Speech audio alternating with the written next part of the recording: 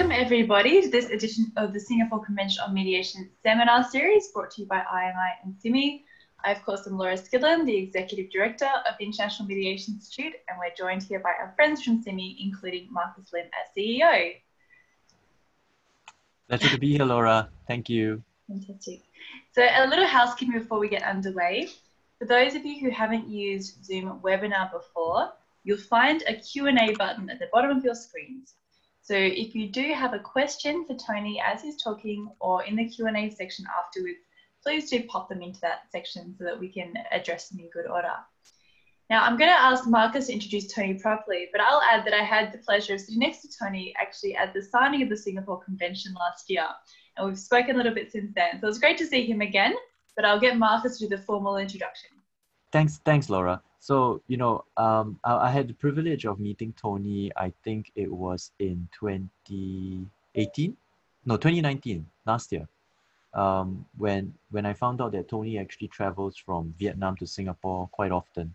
I think previously on arbitration work, but then he's also become one of the very quickly rising lawyers and legal professional leaders in Vietnam who are also pushing for mediation. And mediation in Vietnam is, I think, already part of the culture, just like many of the Asian countries, but it's not quite as been so widely used in a commercial setting. But of course, I will let Tony talk more about it.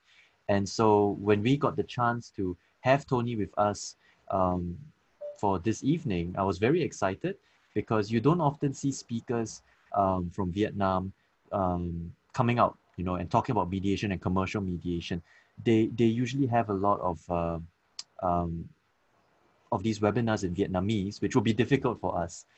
So Tony is really a very close friend, and he has a lot of experience in the arbitration circle and then now in the mediation circle. I'll let him share a little bit more details about his specific qualifications and everything, but Tony is really a friend, and I'm very happy to have him here with us tonight. Thank you, Tony. Thank you, Marcus and Laura, for firstly giving me the chance to speak in this webinar. I think in Vietnam, we have very long mediation practice, as Marcus just mentioned. We just did not realize that we are doing mediation. It's just a grassroots mediation. But when we talk about professional commercial mediation, it just only started a few years ago. I think I will share a little bit with you with my slides. So I will introduce a little bit about the background in Vietnam, and then I will compare the Singapore Convention, one we talk about, and the existing legal framework of Vietnam, and some practice in Vietnam, and then the outlook. Firstly, I need to talk about my organization. Vietnam Mediation Center is a part of VIAC. I was just appointed very early this year, and it is fortunate and unfortunate because just when I was appointed, the COVID-19 swept through, and we had quite a bad time with thinking about what to do with the COVID-19, and several months have passed, but we find some good way to move ahead. It was established only in 2018, about time that I came to Marcus asking for some technical help. And it was the first unit in Vietnam to provide professional commercial mediation service under the decree number 22, 2017. This decree is very important in Vietnam because it was the legal framework for the whole commercial mediation practice in Vietnam. Before that time, we did not have official commercial mediation. So we can say that mediation is quite new to Vietnam. And VMC was built up with a lot of help from the IFC professional consultants. For example, Nina and Professor Najam also help a lot with actually commenting on the rules and on several paperwork that we prepared when we set up the VMC. And we also got help from the IFC and the MOJ in building up the mediators, professional mediators. We got the professional training programs with CEDR in the same way as CEDR do the training in London. So we got very cheap training courses with the same quality, and from that we got a lot of qualified mediators, CEDR qualified mediators. So we are one of the two leading mediation centers now in Vietnam. The second thing I want to share with you is the legal framework of Vietnam. We mentioned mediation back in 2005 in our commercial law.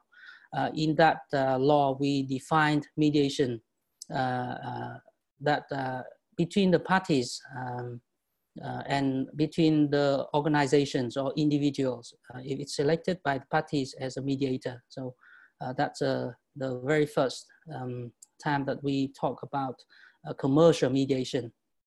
Then in the investment law in 2014, we also mentioned that the disputes over the business investments in Vietnam could be settled through negotiation and mediation. But the most important piece of legislation is actually the decree number 22. Before that, we had the Civil Procedure Code 2015. It set out the procedures for recognition of mediation results out of court. But that Civil Procedure Code is not really about only commercial mediation. It's on the general recognition of mediation. And the Decree 22 prescribed the scope, principle, and procedures for disputes dispute resolution by commercial mediators, commercial mediation institutes, and Vietnam-based foreign commercial mediation institutions. So for example, SIMI would like to set up some office in Vietnam, you will have to look at the Decree 22 to see the conditions. And also the law on mediation and dialogue in court. This has some relevance to our practice because this is not about commercial mediation, but it covers both civil disputes and also mediation disputes. So maybe some people in the mediation practice believe that it could have impact on the commercial mediation practice and specifically the mediators. So it was just passed on 16th of June 2020, and it will be effective on the 1st of January next year. And we are looking forward to seeing how this piece of legislation will have impact on the Decree 22 for commercial mediation. Now we go to the difference between the Vietnamese existing legislation and regulations compared to the Singapore Convention on mediation. Firstly, the definition of the two systems. In the Singapore Convention, mediation was defined very broadly, as you can see in the screen. It's just a process where the parties attempt to reach an amicable settlement with the assistance of a third person or persons. It could be anyone, generally. In mediation settlement under the Singapore Convention, it could be very broad. But under Vietnamese law, the commercial mediation is a method of resolving commercial disputes agreed upon by involved parties with assistance of a commercial mediator. So this is a little bit less broad, especially if you go to the details of what is a commercial, who is a commercial mediator. You need to defined very clearly. And in fact, only commercial mediators working in or operating in the commercial mediation centers like ours, VMC, or ad hoc commercial mediator registered with the MOJ, the Ministry of Justice, will be regarded as commercial mediator under Vietnamese law. Secondly, the scope of application regarding the persons, the parties who attend the mediation process. We can see from Article 1.1 of the Singapore Convention on Mediation that only 2 parties to the dispute having their places of business in different states. We don't have the concept of seat of arbitration in the mediation, so it's a more broader definition of the people. In terms of Vietnamese law, the rational person is commercial mediators and the commercial mediation institutions and Vietnam-based foreign commercial mediation institutions. So we define the parties and also the organizations, individuals involved in the process, and other organizations involved in such mediation activities. And regarding the matters, the Singapore Convention just provide international commercial disputes, and it did not provide any disputes. In Vietnam, we have Article 1.2 defining the matters which are disputes arising from commercial activities. And disputes, this is very interesting. We provide, similar to the Vietnam arbitration law, we provide that mediation could be between the parties and at least one of them is engaged in commercial activities. So it could be a commercial party and a person. And theoretically, if we read it as black letters, you will agree that we don't need the commercial disputes. We just need one party being a commercial party, having a commercial activities. So somehow it is broader than the Singapore Convention. And other disputes which are prescribed by law to be resolved through commercial mediation. So it's not important, it's just like a carve-out clause. And the exclusion, this is also different between the Vietnamese law and the Singapore Convention. In Singapore Convention, the exclusion include the personal, family, or household purposes, the settlement arrangement relating to family inheritance and employment, and the settlement agreements approved by court and enforceable as a judgment. So if you have some agreement and you put forward to the court and the court make a decision to recognize it, then it will be out of the scope of Singapore Convention. Under Vietnamese law, the exclusion is simpler. It just provides that disputes which are self-negotiated by the parties, then it will not be under the scope of Decree 22. And also disputes which cannot be or are not mediated by commercial mediators, commercial mediation institutions, or Vietnam-based foreign commercial mediation institutions defined in the decree. So you can see that the disputes in this case need to be mediated by either commercial mediators, ad hoc mediators, or the commercial mediation institutions like VMC or VICAC or other institutions, or Vietnam-based foreign commercial mediation institutions. It's not as broad as Singapore Convention, as I mentioned before. Regarding enforcement, we know that the convention enforce the mediated settlement agreement in any party to the convention in accordance with the rules and procedures under the conditions of the convention.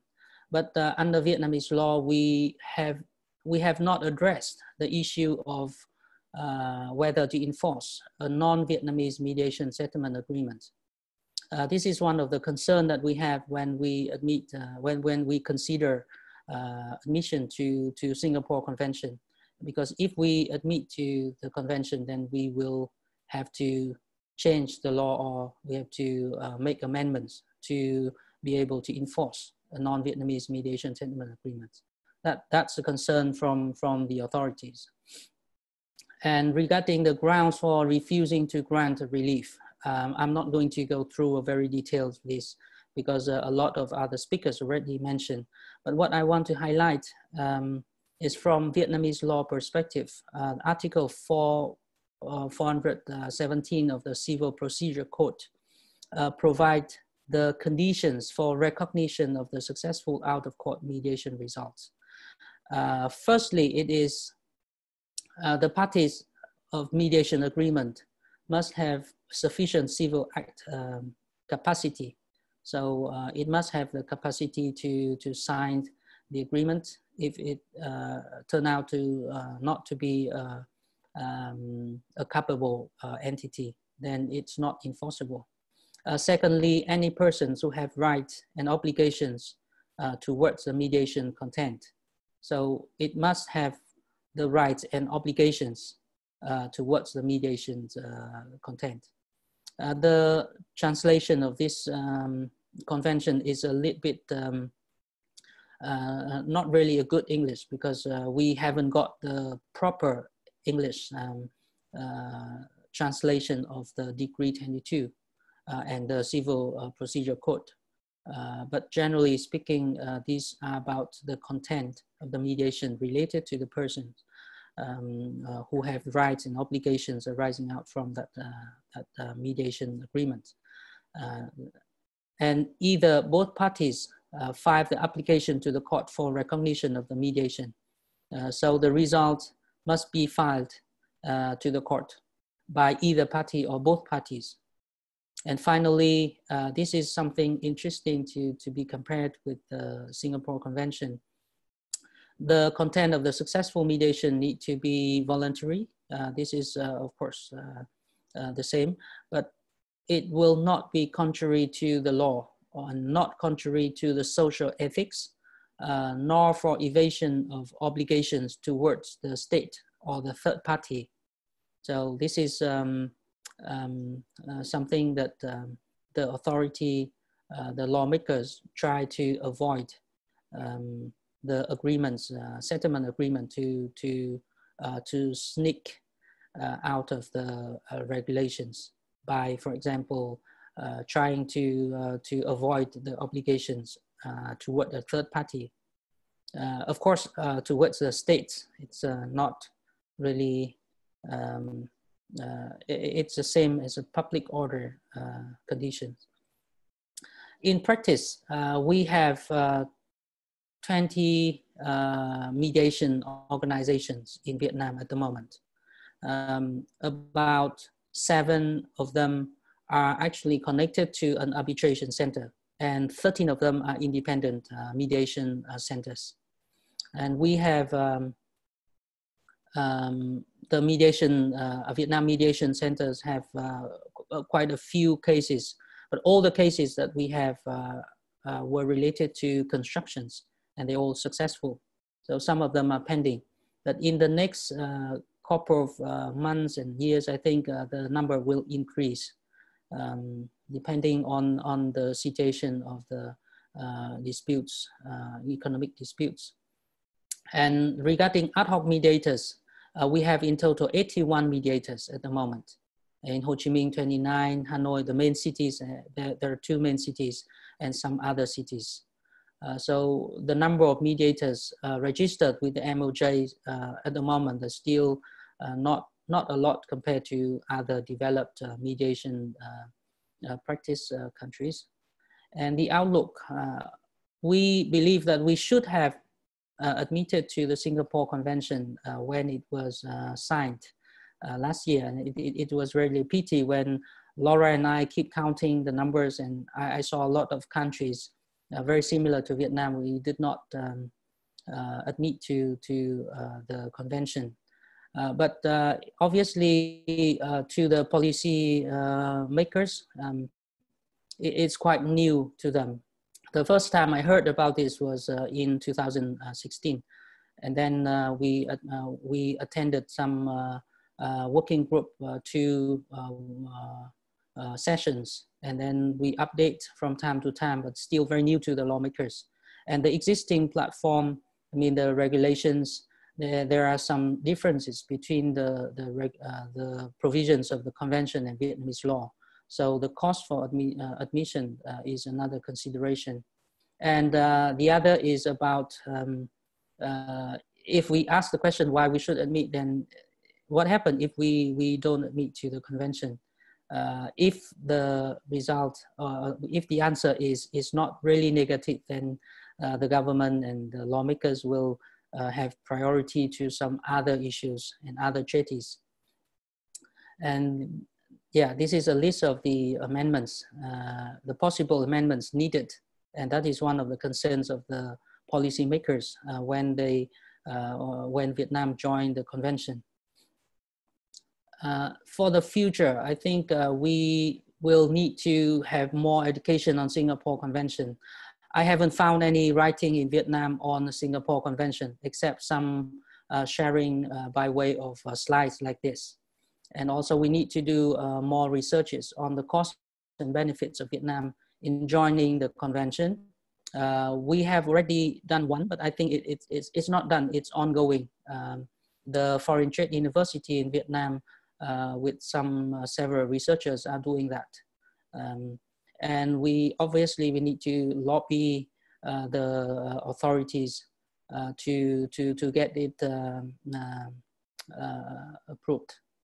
And generally, we need to develop the mediation practice, and especially the mediation council practice in Vietnam to raise the awareness of this very new commercial practice and try to link it with the general grassroots practice in Vietnam that we already had in the past. And we also developed and we create the connection between mediation and arbitration to create the mechanism like MedArb or ArtMedArb. That's all my presentation. Thank you so much for sharing. And so for everyone who's attending, the Q&A section is open now if you have any questions. But firstly, I'm going to be a little bit cheeky because I've got some questions of my own. So Tony, you've been speaking with Marcus and I about training and certification of mediators in Vietnam. I mean, what benefits do you think that will bring, and what problems does it solve, do you think? I think the benefit of training is quite obvious. If we have more people knowing how to do mediation, it will be really a good thing because a professional mediation practice is different from what we have done in the past. I usually have the same problem when I do the training in some mediation training courses in Vietnam, usually organized by the MOJ. When I talk about for example, the skills in mediation, you have to set up the logistics, you have to prepare some good snacks and show people where to go when they have very long run mediation. A lot of people, the audience, they just burst out to laugh because they never thought about that before, and they don't even think that it is possible in the context of their practice, because they are advising the law, and some of them are judges. Judges also do mediation, but they never thought of that, and they do not think that it is important. They keep talking within the room for the parties without splitting them in different rooms, so the people outside can listen and hear what the persons inside talking about the bargainings and things. So a lot of these things could be solved by having professional training programs to make sure that people understand what is commercial mediation and how to improve their practice. Actually, it's good for them to have more successful mediation. But also, you said the second question you said is, yeah, so certification of mediators. Yeah, the certification of the mediators. I think it's to connect the Vietnamese mediator society with the world, because nowadays we have a lot of mediation, not only between Vietnamese and Vietnamese. We have more disputes, cross-border disputes, and we also have virtual mediation. As we talked a lot in the last couple of months when the COVID-19 happened. So for these things to be solved, we cannot just rely on the mediators from abroad. We need to build up the forces of good mediators from Vietnam. And by having the certification, we will be able to show the world, or show the parties, the foreign parties, that we have competent mediators with international standards to deal with the problem and to manage the mediation process properly. Great. So I'm going to jump in because I have so many questions. yeah, and go so, ahead. I mean, you mentioned that there's a lack of knowledge in some ways about mediation processes and what have you in Vietnam. I mean, are there any other challenges faced in terms of professionalization or even just access to mediation in Vietnam? Talking about challenges, I think the biggest challenge is the awareness of the enterprises. When we talk about mediation, the first question they raise is that, why should I use mediation if the other party could just walk away from the table, and we have nothing to do about that. We will have to go back to the court anyway. So they need more knowledge about how mediation could help to solve their problems. So that is the biggest ice-breaking issues to make them understand the process and to educate the market and create the market. Otherwise, we will have like a few cases a year. It's not really what we're looking at. Compared to the court litigation, every year, like thousands and thousands of cases could have been solved by mediation. That's the biggest thing. I think the second problem we have is with the legal framework for the mediation. We have had the Decree 22 in 2017, which is really good thing. But the other competing piece of legislation is the mediation, the law on mediation and directions in court or next to court. So the court will usually pass the disputes on to the mediation, which is not commercial mediation as we defined under Decree 22. So the government and the authorities themselves, they are having different directions of mediation. And if these two could connect together as the whole like broad mediation practice, it would be very good. But currently, there are two like different development trends. A few years ago, people talk about Decree 22, but now people always talk about the law on mediation. And they are the two different things. Yeah. And they are governed under different legislation. So there should be some regulations to connect these two. Very sensible. Yeah. Yeah. And we actually have a question here from Teruo Kato, who says, are there court annex conciliations in Vietnam which work in a similar way to what we understand as commercial mediation in, for example, Singapore? Yeah, the court annex mediation in Vietnam, it has been in the law for a very long time. So every time that you have a court case where a party file a court case, then firstly the court will ask the parties to mediate. And the problem with this kind of mediation is that the judges who will make the decision on the case will also be the mediator. So the main stick that he used will be, if you don't mediate, I'm going to make a decision. And we all know about the problems with the mediator being the church. Because if you are a mediator and later you become a judge, then the parties are reluctant to share all the information with you.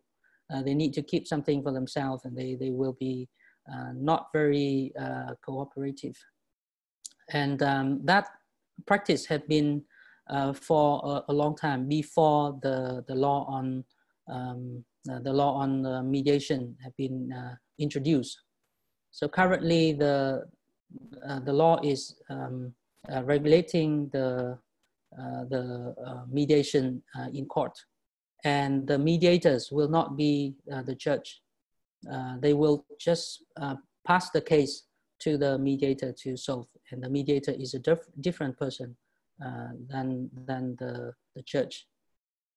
Yeah, it will be similar to commercial mediation, and that's why I'm saying that it's two competing things if it's not excluding the mediation under the Decree 22. Okay, thank you. And we have another question here from Kin Hao, who asks, do you foresee Vietnam as being a signatory of the Singapore Convention on Mediation, for example, in 5 years' time? Oh, 5 years' time is quite a long time. I have to say the beauty of being a member of Singapore Convention is that you will have the whole benefit of what we have experienced with the New York Convention. And it is even better than the New York Convention because you don't have a seat of arbitration. So you don't really need to care about where the mediator just signed the mediated settlement agreement. There are a lot of things that we can think of when we become a member of Singapore Convention. In fact, I'm one of the very big promoter of Vietnam being a member of Singapore Convention. I don't think that it will take that long, 5 years, to get Vietnam on board, because we are still doing research on whether we have to change the law. But I myself have had experience with another convention that Vietnam admitted in 2017, which is the Nguyen Convention on the International Sales of Good Contracts. And this convention was actually pushed by the enterprises. A lot of enterprises through the VCCI, Vietnam Chambers of Commerce and Industry, they pushed forward the request for the government to admit to the CISG, the Vienna Convention. And that is the first time that a convention that Vietnam admit was actually promoted from the private sector. And I believe that we can do the same way for the Singapore Convention because of many benefits that could bring about when Vietnam become a member of this convention. I read the report from the MOJ to the government when we were asked by the Singapore government whether we would like to become one of the first signatories of the convention. And the feedback was that we compare the two legislations, the two pieces of regulations, and we see that there are some differences. I don't think that the differences will be a problem. And it depends on the way that we look into the law. If we think that it is a very big issue, a very fundamental problem of the law, then we need to make a new law. But Decree 22 itself is not a law. It's just a bylaw document. And I believe that we will find way to not to change or to make a new law in order to be a member of the Singapore Convention. And if we can do that, because talking about a law, we are talking about years. But if talking about another decree, or maybe just some like explanation to the government and the parliament, the legal committee of the parliament, it could be a lot shorter time. And as long as we push enough forces, I think we can get it like within 2-3 years with the research that we are doing at the moment. We have done the same thing for the CSG, and I'm quite optimistic that we can do it in less than 5 years. And it would be, it will be a pity for Vietnam if we can't be a member of Singapore Convention in 5 years.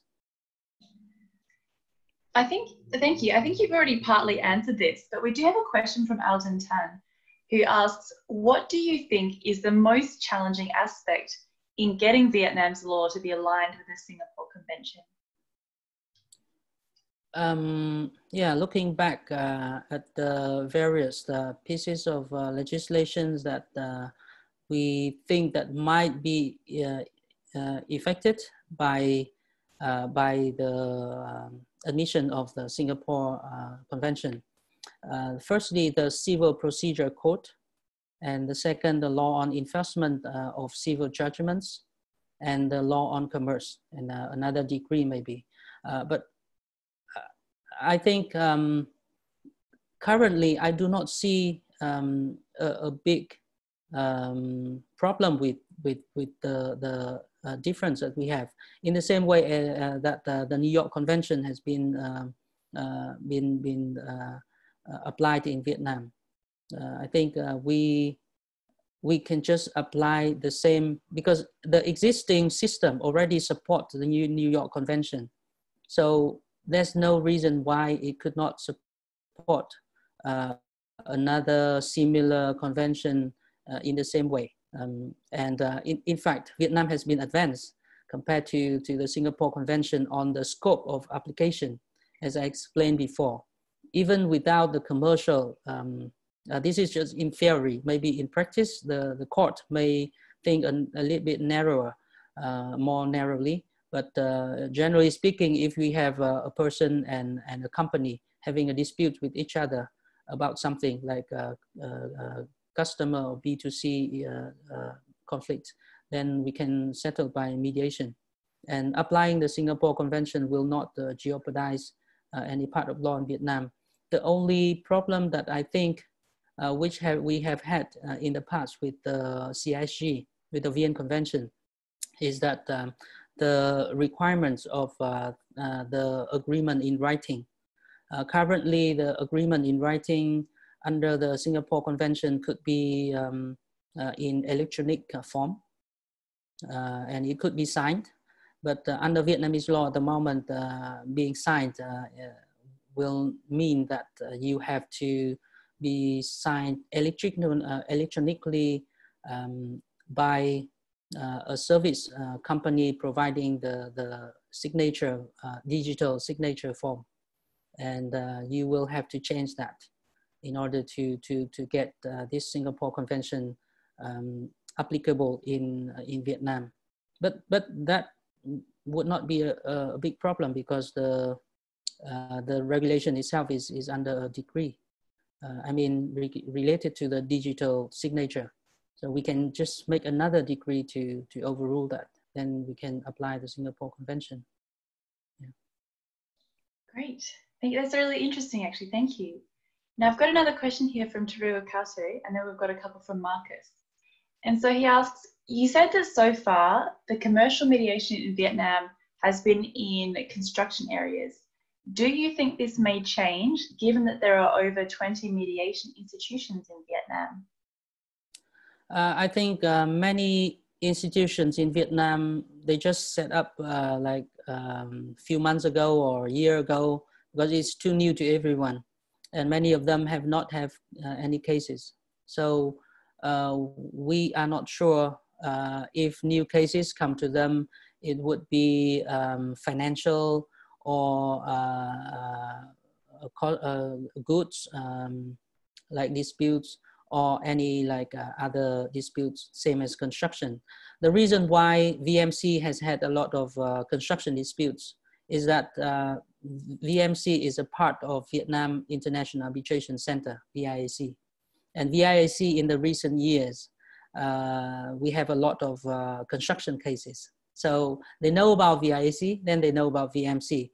And construction disputes in Vietnam have tendency to go to mediation, because it's really good that you have a third party, a third person regulating or administering your disputes, and then giving some like signature for your agreement. So it's really attempting for the construction disputes to go naturally to mediation. But I think if we do our good job, if we do our homework, and we do the promotion of mediation, commercial mediation in Vietnam, I think the biggest market is really about the commercial disputes of goods. It should be the most biggest number of cases, not construction, because we don't have so many constructions in in a year or two. But the goods are disputes all the time. In VIAC, it accounts for about 40%. So I assume that in VMC or general in commercial mediation in Vietnam, it will be about the goods, the trading disputes. So Tony, you know, last year we ran the first competition in Singapore for tertiary students, the International Mediation Singapore competition, and we had 3 teams from Vietnam, and all of them did extremely well.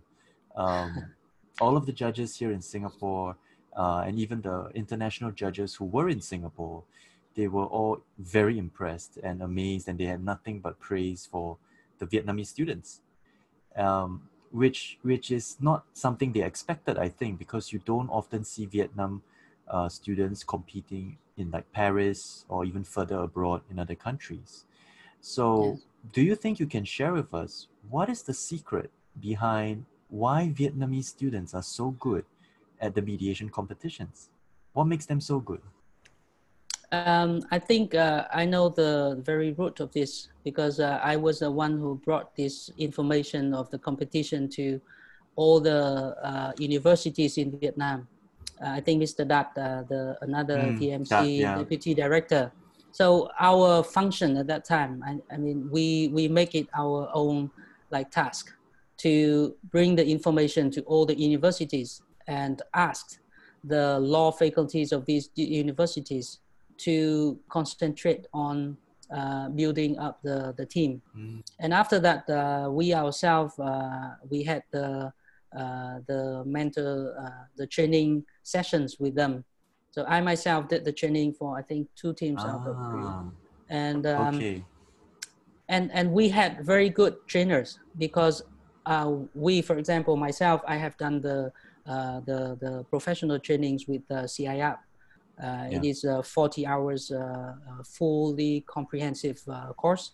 And then I did I did the facilitating work for the first and the second mediation practice course with the CADR for the other people.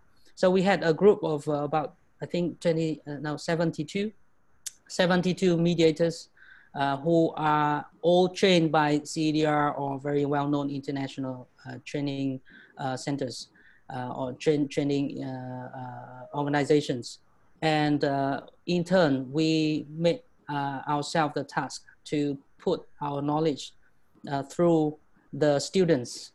And they were very quick learner. They learned everything very fast. And then they had the discussion with each other, and even the teams, they had discussion with each other, and then they made their way to Singapore. So I think it's very encouraging results, but it has the the reason behind it. We're looking at the reason right now. So yeah, so that was really great, and I mean, we really hope to see more coming out from Vietnam, and hopefully an opportunity for SIMI and IMI to also contribute towards Vietnam's journey towards this drive to be recognized in its own right as a credible and international heavyweight for mediation. I think if there's any other country in Southeast Asia that should also step up to this, I mean, Vietnam would definitely be very much on top of that list. Incidentally, we are also planning, I mean, since we have you here, a follow-up to the competition later this year. Yeah. So we hope to see more teams from Vietnam coming in as well. Oh, that's great. Yeah. Yes, You can do, I will send you the details separately. Yeah. Thank you very much. Yeah. I think we have one more question. This is from Taula. And Taula says, thank you for the talk. It's very interesting. You mentioned the lack of awareness of mediation. How do you plan to promote more awareness, not just for students, but also businesses? Yeah. Yeah, very good question. Actually, it's our biggest question. Yeah, my management always ask me how to do this. And frankly speaking, I don't have a very clear answer on this because we have done quite a lot. It has not been very effective so far. I think we are thinking of some other innovative way to improve this. The main problem with us at the moment is that we do not have the direct approach to the enterprises who have the most potential to do this mediation. Most of our existing clients, I can say from the VIC, for example, they are doing arbitration. And the problem comes with not only the enterprises, but actually they come from the lawyers. And that's what we are going to deal with. In the past, we tried to promote this to the enterprises. We try to make them understand about the benefits of mediation, the percentage of successful cases, and how they can save time and save costs. But very quickly, we realized that they are not the decision makers. So we moved to another direction. We try to work on with the councils. We think that most of the enterprises, they don't make decisions on the legal issues. They will leave that to their lawyers. And the lawyers in Vietnam, I think they are currently, they have the need for a quick step to the litigation or arbitration, so that they can get a huge fee earnings. And I think that's the mindset problem as well, because we don't believe that that's the good ethical way of manner of behaviors of the councils. So we are building up the courses for the mediation councils instead of mediation for the enterprises. And we believe that this will be a good method and strategy to make the councils understand that they could gain more benefits to advise their clients to go to mediation instead of directly to courts or arbitration. And that's the main thing. But of course, we will have other methods and other tools to do it. And we are developing the marketing tools to develop the relationship with the organizations, with the business organizations like the chambers. And it's not only us. There are other mediation centers. They are doing the same thing. But we are one of the very first leading organizations in the market. And we try to make it very fast and very quick. If we find something not useful, we will just drop and we need to move quick, because this is a digital time. We are doing a lot of digital marketing at the moment. And our courses, the mediation council courses, we will do it mostly online, as I share with Laura the previous time. Yeah. Great. And actually, I think I remember you saying as well that you were actually using IMI's mediation advocacy criteria when developing those courses with counsel. Yes. Yeah. Yes. All right. So unless Marcus has another question, I have a final question for you. It's my favorite question. Marcus always makes fun of me for it. But say you had a magic wand, all right? What would mediation look like in Vietnam 10 years from now? Is What are a your reality? Oh, my hope? Oh, Yeah. I hope a lot. What's your hope? What's the aspiration? I think my hope is that like 10 years ago, we just had, this is Vietnam Arbitration Week. We just had a very interesting seminar this morning about 10 years arbitration law in Vietnam. So 10 years ago, we had arbitration law. And now we have quite a good arbitration practice in Vietnam, compared even to the neighbors like Thailand or Bangladesh or Philippines. We are quite advanced in the way that we have the very good connections with the other jurisdictions in arbitration. And we have very, like every year we double our cases. Just to say very quickly how we develop, it's a booming business. So we hope that mediation, if we have good methods and we have good strategies, in 10 years, we expect that we will have similar or even more cases, because mediation is quicker, faster, and smaller value most of the time. Then we will see thousands of cases, and if we have 100 mediators in our center, we don't have enough labor force to deal with these cases. That's my hope. So in 10 years, maybe we need to have a bigger team, and other mediation centers will also have the same problem of having so many cases to deal with. Yeah. Sounds good brilliant. vision. and I'm going to show Tony something because he shared us a badge. I wish I could show you an IMI one, but I only have this one. Yes, so IMI. hopefully this wouldn't take 10 years. All right, I'll forgive you, Marcus. I would show an IMI one. I just don't have All it. right, I'll send you some collateral. All right. Yes, please. All right. Well, thank you so much, Tony, for your very thoughtful, very clear presentation, which I hope was of help for viewers and will be, of course, of help in future. So thank you for joining us. Thank you as well to our attendees. Thank you very much. Thank you, Laura and Marcus. Yeah. Thanks, Tony. Everyone. Catch up soon. Thanks, everybody. Yeah. Good night. Thank you. Thank you. Bye-bye. Good night.